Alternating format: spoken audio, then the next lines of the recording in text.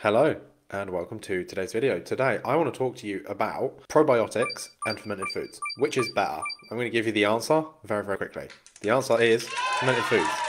That's everything for today's video. I'll see you in the next one. Just kidding. This is true, however, there's more complexity to a situation like this. I will just give you the answer.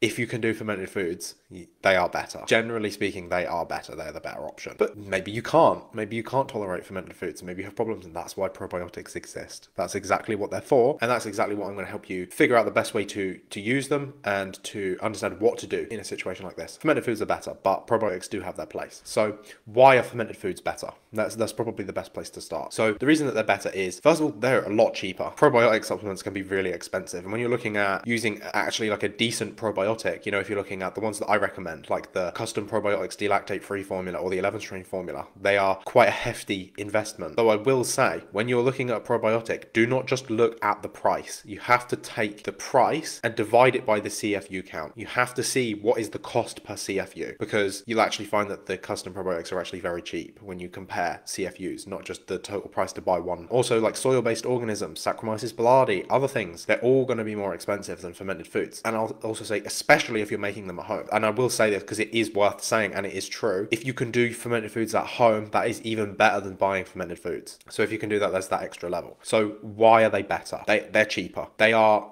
generally more potent, they're stronger. You can get not just a higher CFU counts, but you can get increased diversity. The examples in this video specifically, I'm gonna use a probiotic versus a fermented food that you have created at home by yourself. When you make a probiotic at home by yourself, so when you make a fermented food, when you make a sauerkraut or a yogurt or something like that, you may start with a culture. So with yogurt, you will. Most of the time with doing something like sauerkraut or some kind of fermented food that is more vegetable based, you won't be using a starter. You will just be using the vegetable that you're fermenting and salt. The reason that this is better is you are going to get more diversity. You know, the amount of different types of organisms that you're going to get in a fermented food versus a probiotic is really significant. Even in the highest variety of CFU probiotics, you're gonna kind of max out at about 50 or 60. You could be getting hundreds of different organisms when you take a wild fermented food, when you take a food that you've fermented at home by yourself. The amount of diversity that you can be getting is absolutely astronomical. And if you take that and amplify it further, if you were using a homemade kefir or kefir, for example, the amount of probiotics, not just CFUs, but also diversity, is absolutely incredible. It is probably the strongest probiotic that you could possibly take. Not everybody can tolerate these though, for good reason. So you've got this extreme diversity, you've got this extremely high dose. Another really important factor here when you're looking at fermented foods is they're not created in a sterile environment. When you get a probiotic that is a supplement, like a powder or a capsule, these are kind of sterile in a way. You're getting very much just the singular individual organisms, which has benefits, which I'll cover in a moment, but it's more sterile. And the whole reason we're taking probiotics is because we know sterility is not what we really want. We're taking literally bugs. We're taking bugs and putting them in our gut. It's completely the opposite of sterile. The thing is, probiotics are created in quite a sterile environment. When you do a wild fermentation, when you make sauerkraut at home, or this would even be somewhat true when you're buying some fermented foods, but this is especially true when you're making it at home, the organisms are going to have their own microbiome. So so think about this. As a human, you are this like one organism. Inside your gut, you have thousands of different types of bugs. Inside each one of those bacteria and those yeasts, they all have this amazing diversity in their microbiome, which the microbiome of these is actually called a virome, and it's made of viruses. If you think how big you are compared to a bacteria, so you're this big, bacteria is this big. If you were to make a bacteria this big, like you blow it up, a virus is this big. So what bacteria do to you, viruses do to bacteria. It's really important that we have the correct virome in our microbiome inside of us. I know it's a mind-blowing concept, but this is kind of how it works. This is kind of like the as above, so below principle. You know, just as we as little cells, as individuals, form society in the world, our bacteria form us, and then the viruses form the bacteria. They're like the little units. You miss that in a probiotic supplement. You completely miss that. That's something that is not even being very well researched just yet. It will. You'll see 10, 20 years, you'll see this stuff start to be researched. Fermented foods better than probiotic supplements because they have a virome and blah, blah, blah. You'll see it, but we're well ahead of our time here. So you're getting the good stuff if you're watching this. There's this extra factor. There's also other factors that you have to consider too. And these are primarily what you would call postbiotic substances. So these are, you would consider these to be sort of substances that are, in a way, like, I'm not trying to make it gross, like they're like bacteria poo, kind of.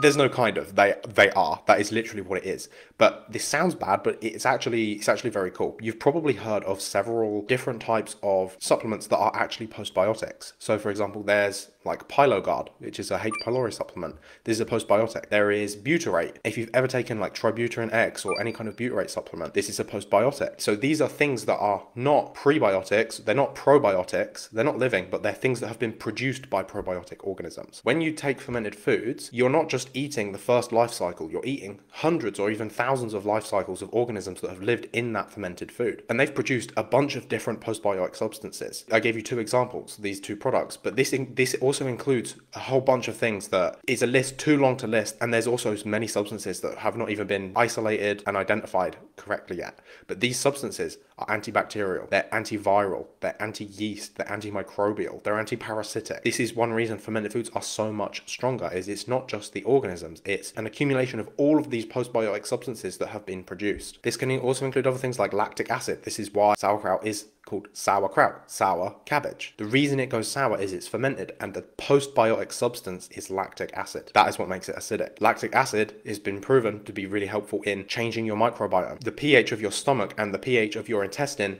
it actually changes all the way through your intestine. The lactic acid in the food that you eat will change this. I've seen studies where people are able to improve, I believe this was a section in the GAPS book, using lactic acid to help with diarrhea, to help to form stools or to reduce the amount of water in the stools. These other postbiotic substances have a significant impact, not just your microbiome, but also your health and your overall health outcomes. So you've got all of these extra factors, which mean these things are better. Icing on the cake, the last thing. I'll just give you one example. If you take cabbage and you look at how much vitamin C is in cabbage, I don't know it off the top of my head. Let's say it's 5 molecules of vitamin C in 100 grams of cabbage. It's not, but let's use it as an example.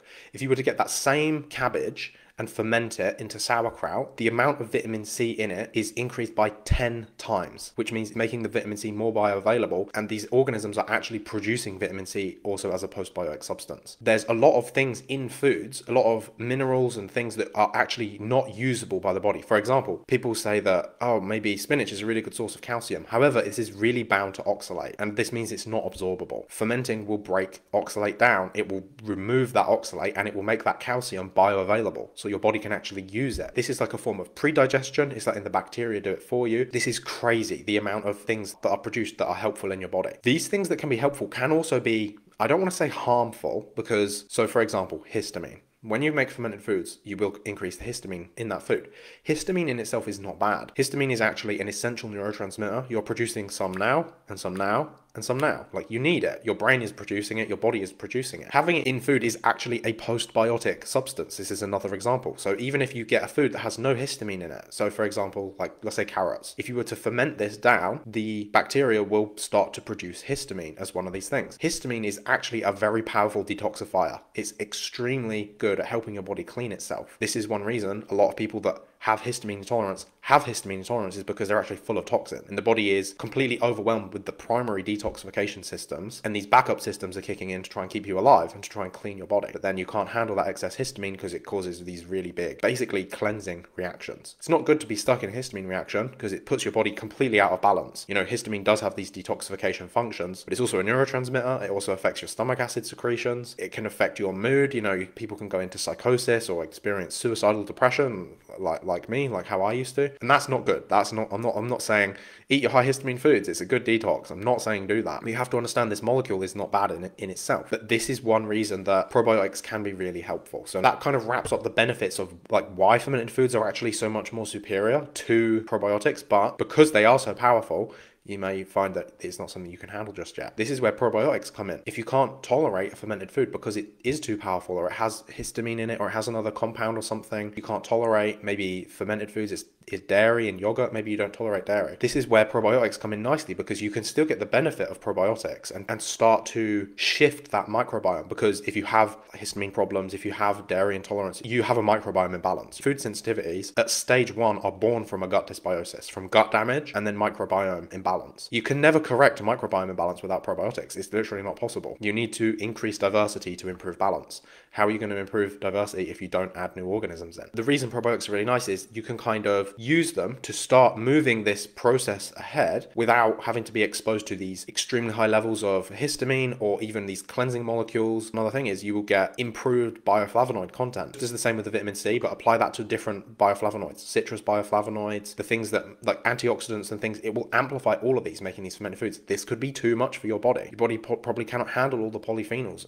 It's too much. So we can use probiotics to start to change this situation. So generally speaking, a really nice safe option is to start working with some lactobacillus and bifidobacterium organisms. The reason that these make so much sense, and this is why I see them as almost always applicable as a use case, is if you look at a good probiotic like the one I'm talking about here, so this would be the delactate-free custom probiotics or the 11-strain formula by Custom Probiotics. So you've got 5 or 6 strains in one and 11 in the other. I saw a study where they went around the world. This sounds actually really funny. Like imagine saying this, like, I'm going to go around the world and I'm going to go to where all of the people live to a really long age, and I'm going to collect their poo and I'm going to look at it.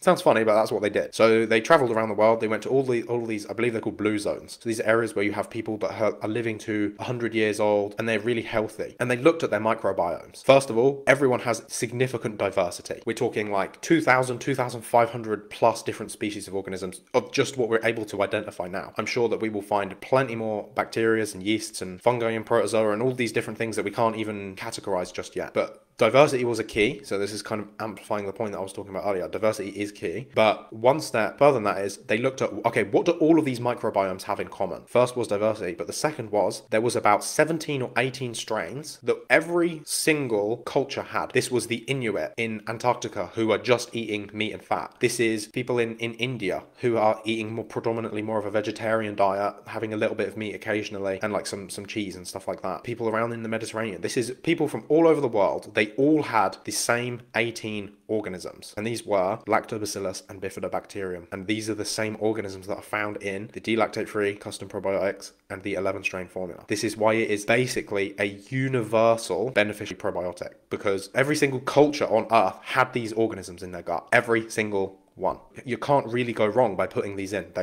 These are essential. Every single healthy culture had these, so you should probably have them too. Having that much diversity at first can be a problem, and in that case, you can look at doing a single strain instead. The dose is the key with probiotics. If you find that you're intolerant, so if you have histamine issues, if you take a probiotic and you have a really severe reaction, you need to control for 2 variables. You need to control for the dose, and you need to control for the total strains on the probiotic that you're taking. Ideally, the delactate-free formula I would say, works for about 70% of people. So if you can do that one, that's good, because you're getting some diversity in there.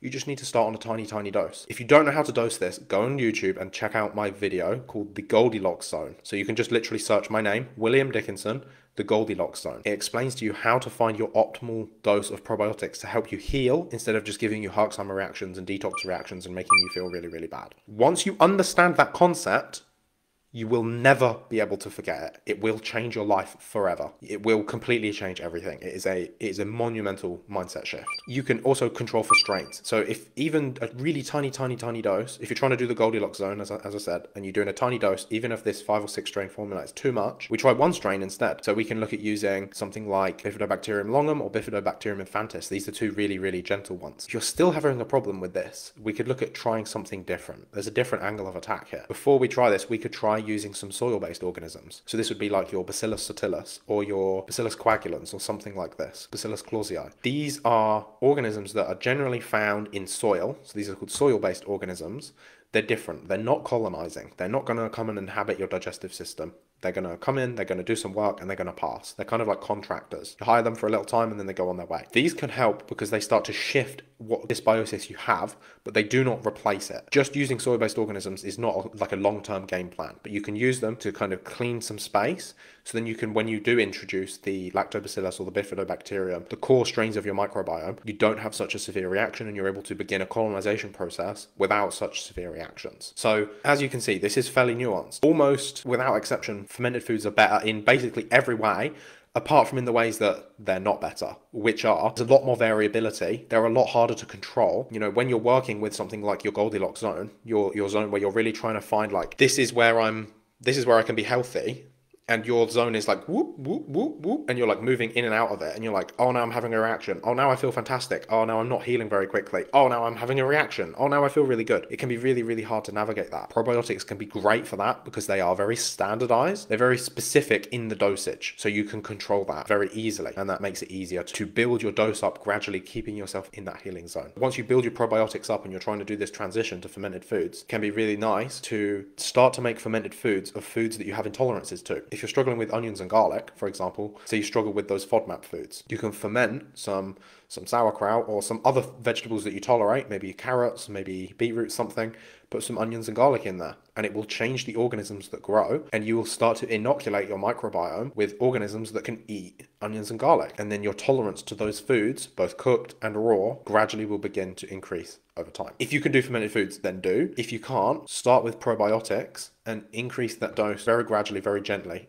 until you are able to. So that's everything for today. Hope you found it interesting. Hope you found it helpful. If you do have any questions, let me know. Take care. Let me know if you learned anything. Let me know how this video was for you. Happy healing. Enjoy your probiotics. Enjoy your sauerkraut and your yogurt and your fermented foods. And even wine is a probiotic, so enjoy your wine, but do it responsibly.